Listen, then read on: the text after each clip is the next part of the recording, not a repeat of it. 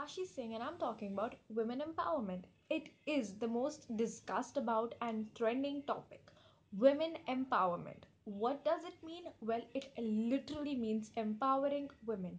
Why do women need empowering? They are pretty strong and independent. Yes, we are. But because of the history and the so called discrimination, there is a need of empowering women. What does feminist mean? Why is the world so in controversy about feminism? Well, feminism literally means equality of men and women.